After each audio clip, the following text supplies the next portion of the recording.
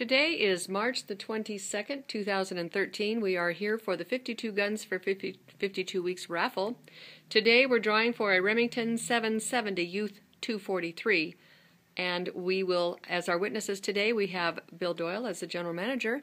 We have Teresa Gazinski, a board member, and Laura Davenport, who's going to be witnessing and twirling the bucket. And we have Pam Zernis as our fourth witness. So come on over, Pam.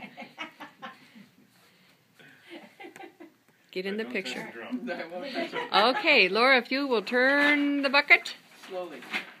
Yeah, we learned that the hard way. All right. Teresa Gazinski will reach in and pull the lucky winner. Off the sides and everything. Fred Arch. You already won once. Fred